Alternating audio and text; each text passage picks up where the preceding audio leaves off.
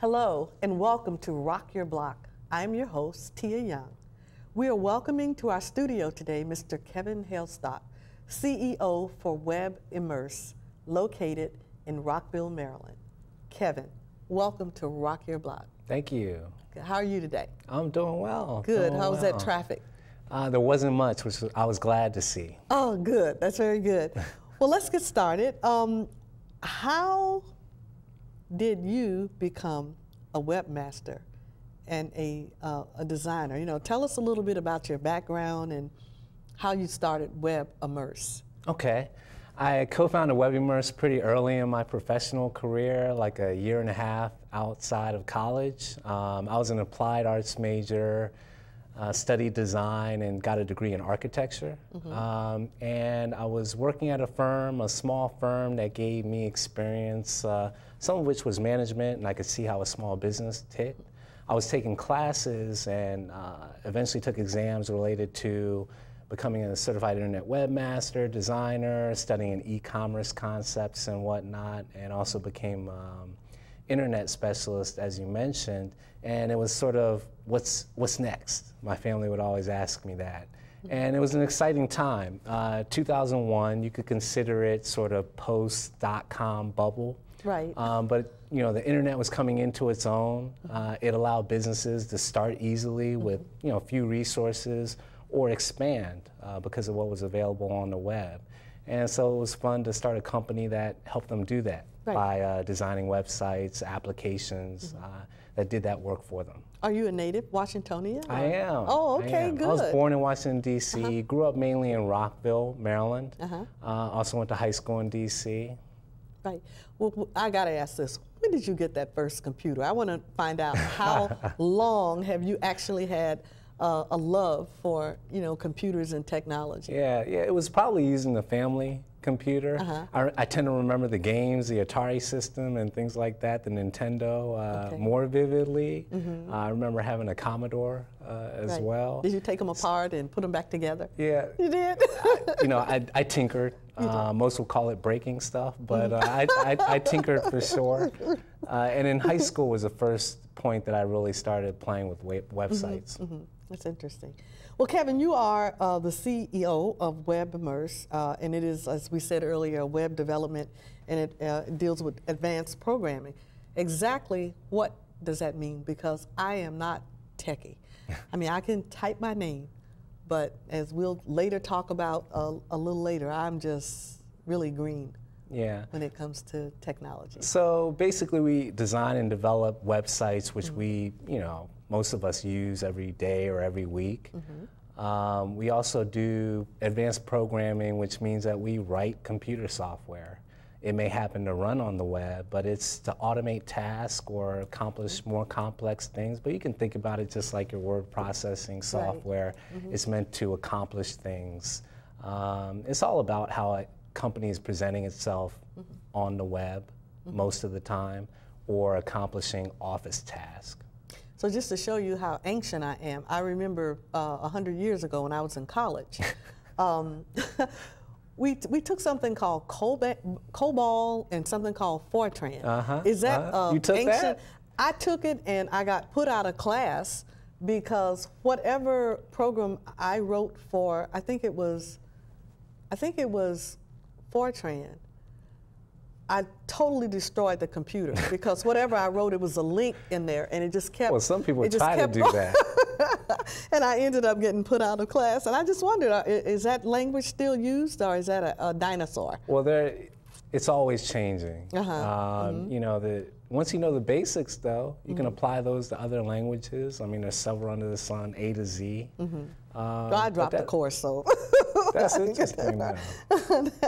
I know that you assist companies and organizations to better manage and to present their information more appropriately. But how does that really happen? How do you really do that? Yeah, it's really about getting to the bottom of how a company wants to project themselves to their audience, the type of customers that they want to attract, and the best way to message that audience. So did you go into the company and do you have a list of things that you know, they respond to it? How do you do that? Yeah, in the design process, we begin, for instance, most times with an assessment. It has a bunch of basic questions about the business itself, and then, you know, as I was mentioning, the audience that they actually want to connect with. Right. And then we can work with them in a process of determining, you know, what images, what imagery, how that comes together in a design that presents them in the light that they want to be presented, and that, you know, for the site or other thing that they're developing. Well, when you go into an organization and let's say they really think they're doing a pretty good job, and you know, you have to look at everything, you do the assessments, and you see, you know, they're going all about it wrong. How do you break that out to them without them getting mad? Yeah, it's a case-by-case basis, but the good news is, you have to be gentle with other people's work. Yeah. But the good news is that usually when people are at the point that they're procuring our services, they're open to that feedback, and they're open to, in some cases, starting from scratch in many ways.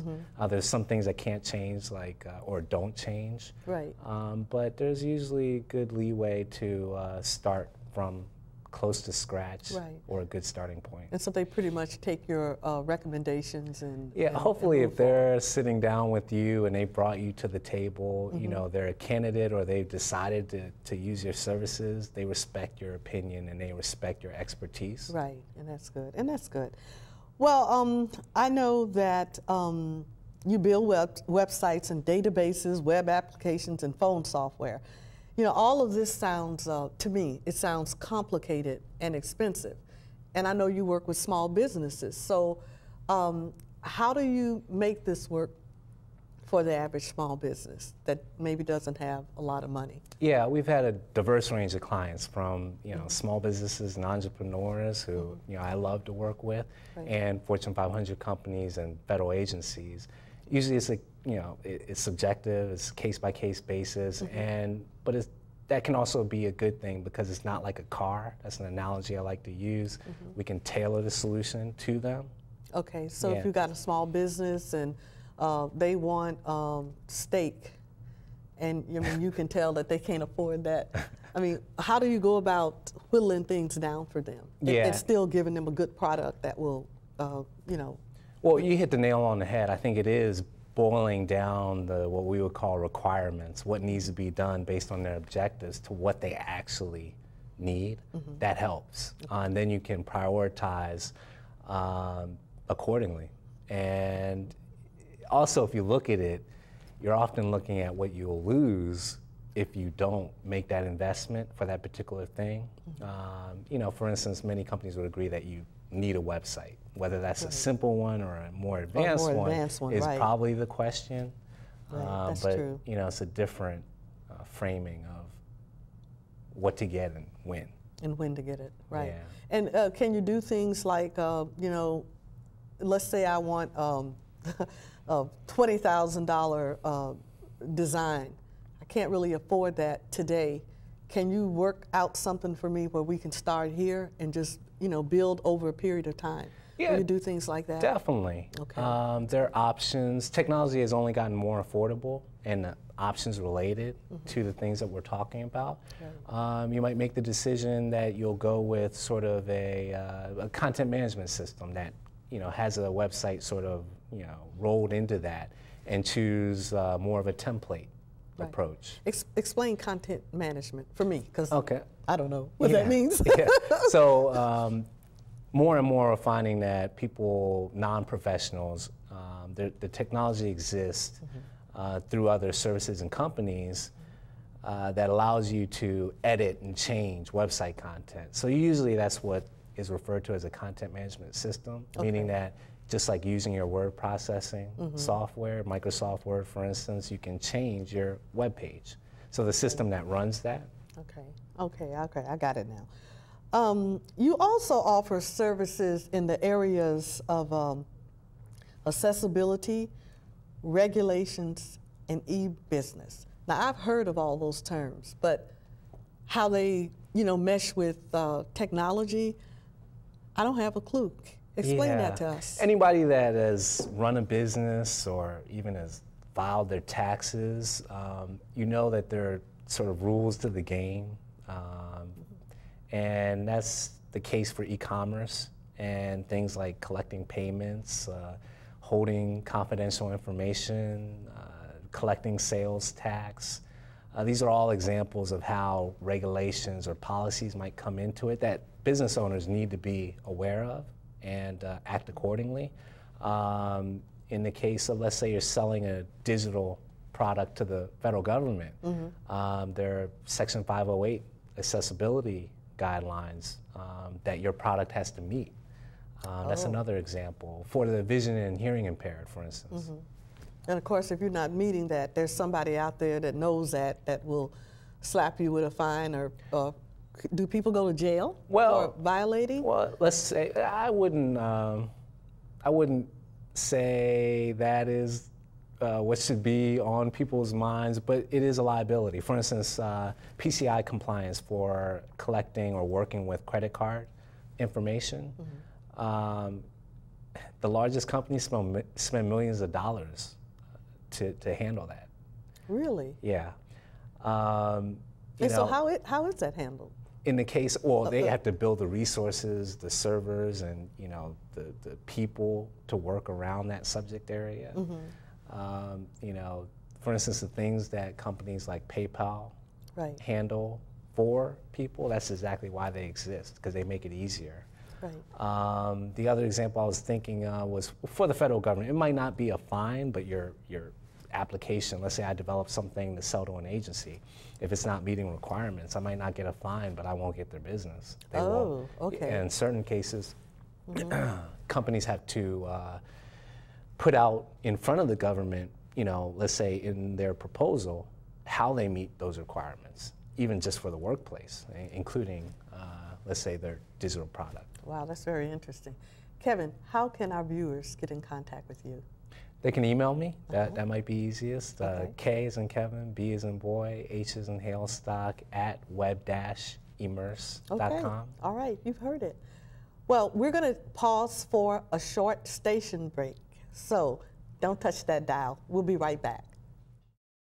Hello. I have a very special announcement from Rock Your Block. Join Brain Injury Services of Northern Virginia as they host their 10th annual charity golf tournament at the International Country Club located in Fairfax, Virginia on May 20th, 2013. Come and enjoy 18 holes on one of Northern Virginia's premier golf courses, followed by cocktails, dinner, and a live auction, plus multiple prize challenges throughout the day. Funds raised help to provide quality programs and services for nearly 500 adults and 75 children in Northern Virginia with traumatic brain injuries. And don't forget to watch Rock Your Block. Welcome back to Rock Your Block and our special guest, Mr. Kevin Hailstock of WebImmerse in Rockville, Maryland. Kevin, as you were explaining about the e-business and the regulations and the accessibility, I thought about something that's kind of funny, but I still don't quite know the answer, and maybe you can help me out with it. Before I retired, I had someone from IT come to my desk and say, "You're going to have to move over because I got to put you in the cloud." And I actually thought he was flirting with me. I thought about slapping his face. But I asked, "What does that mean?" And he just kind of looked at me and, started working. What does that mean? Is that something new that we've moved into, that we're in the cloud now with the technology? I say a lot more people are concerned with it and looking to it as an opportunity. Really, it refers to virtualizing your information, your data. For instance, where companies may have hosted all of their data in-house in a server in the basement or something like that, or taking it upon themselves to have their own server farm. They're now using other companies, outsourcing it, having their data located somewhere else, and that would be considered the cloud. Also, for software programs, we're used to having desktop software, like our software is on our box, sitting next to us on the floor, on our computer hard drive. Now we have where we are accessing those services virtually, loading them from the cloud, which is just another term to sort of put it another way, that you're loading virtual data. So, well, does that mean that you don't have to worry about losing your data, or if you go down, or if your computer flips out because somebody else is storing? Is that what it is? Somebody else is storing your information? Yeah, and there are other benefits to it. Really? Yeah, like for the software that I mentioned, that it may be loading from a virtual location from the cloud. There are different price points for that. You might be renting software as opposed to having to buy it. Okay. Also, it could be safer because you're not hosting it locally. So if there's a fire in your town or in your building, your data is not only located at that. So, but is your data safe in respects of having other people tap into it and get all your information? There are concerns with security because it's sort of not by your hip, right? So to speak, not only in your premises, but those are addressed well. I mean, it's as good as sort of your money is as good as the bank that it is at. So you have to do your research, your due diligence Yeah. on the companies that you're working with. Exactly. Are there a lot of cloud companies that are, popping up all over? I would say there are, and there's Really? some very large players. Really? Choice is not a problem. Oh, okay. Yeah. All right, that's good. The other thing I want to ask you, for me, when I started out, and I don't even know if you consider this technology, I started out typing on a manual Royal B typewriter 100 years ago, as I said earlier. But how have things changed for you? How has this industry changed? Yeah, I like to think of the time that passes sort of like dog years when you're talking about internet and web-related things.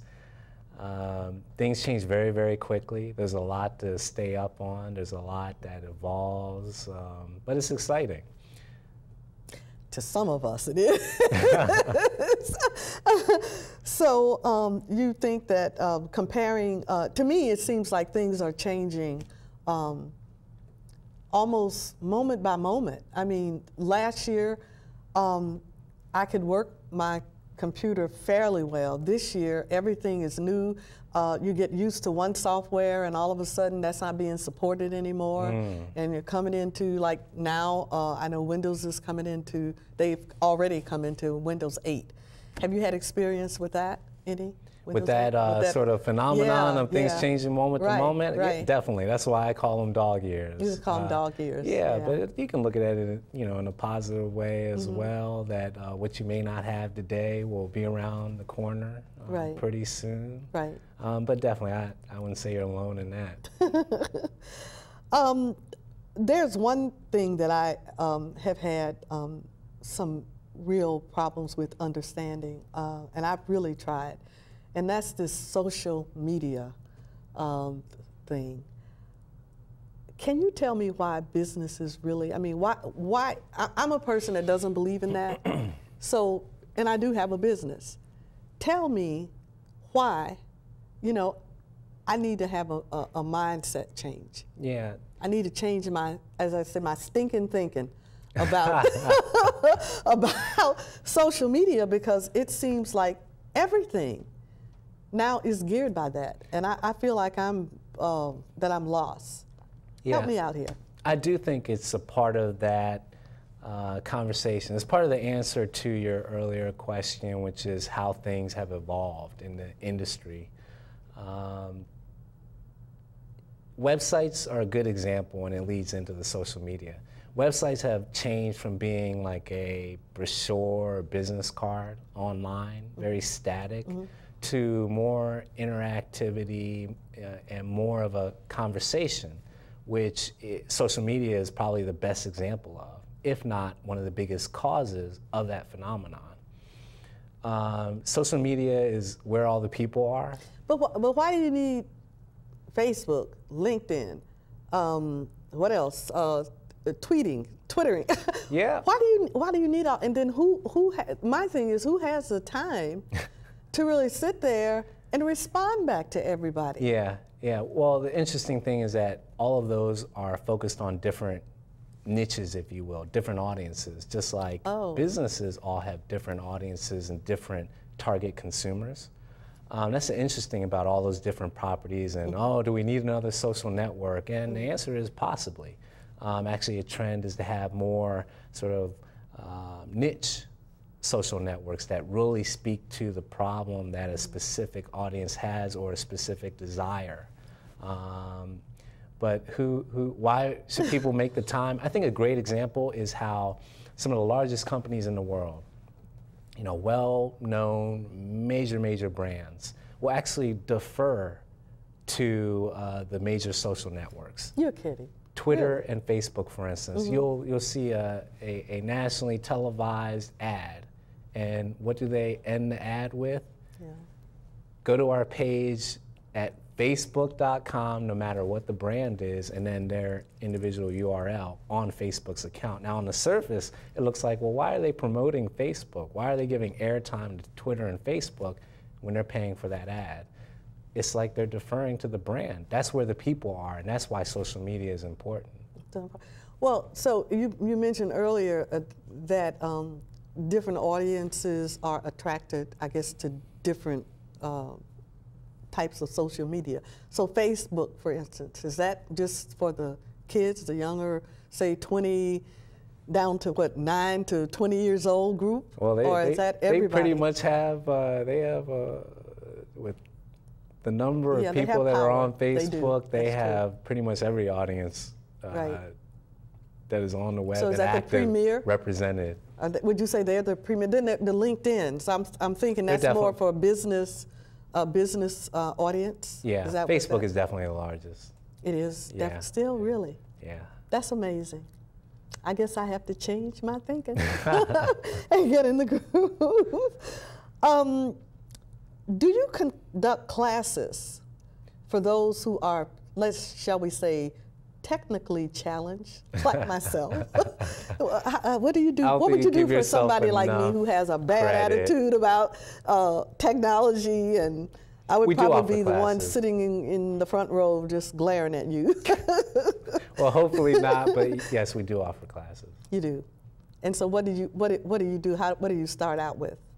Wherever the person. Well, it's totally subjective. It depends on the organization or the individual, what they want to learn about. But in our primary focus areas, so you would go to an organization and actually teach on a particular area. Yeah, and it might even be help with a particular language, programming language that is, or just the work that they're doing, or even help with their workflow related to any of the areas that we develop in. Right. What about globally? Have you done any global projects that you can speak of, or is it top secret? Well, based on the nature of our work, we have a lot of flexibility. We have clients that we have never even met. We've deployed in countries I haven't been to. All done other continents. We have developers and team members in at least 10 different countries. And you never have to leave the United States to work I'd like to, but you don't no, have we to. don't have to. Wow, that is that's unique. The other thing, I know that you are minority certified. So is that 8A certified? How hard is that? Because I've heard several different stories about that, and some people have just thrown up their hands and given up. Is it something kind of difficult? There are consultants that make a good living taking care of that for companies. Oh, so you're saying that a person doesn't have to fill out that 200-page. They can definitely get assistance. They can get assistance on that. Arguably, they can even get assistance from the organizations that have those certifications as well. I filled ours out for the 8A certification personally. Thankfully, it was right after the point that it went online, one of the first few years. Right. I think it has gotten easier since then, and they've had some practice with it. But there are other companies, consultants that help with the process. What are 2 or 3 advantages of being 8A certified for minority organizations? Yeah, in the particular example of the 8A certification, it qualifies you for certain set-asides for government purchasing, you know, procurement of goods or services. So it can definitely be an advantage. Wow, okay. It definitely depends on the effort that you put in, your business development, but it can definitely be a good advantage for a small business. Kevin, we're almost out of time, but I would ask you, what advice could you give someone who was interested in developing or putting together a web-based business similar to what you have? Get a good company or consultant, or find access to great information to begin thinking through the process. Right. Well, you heard it, folks. Kevin, I want to thank you so much. Thank you for sharing with us today. Folks, whether we like it or not, social media, web-based technology, and telecommunications is here to stay. I'm one of those people who has refused to fully embrace technology, all to my own hurt. After today's show and Kevin's straight talk, I'm going to change my attitude about technology and get with the program. For those of you who have been stubborn like me, I hope that you will consider making that change as well. Kevin, we look forward to having you visit with us again. And I want to thank you guys for watching Rock Your Block. Bye-bye.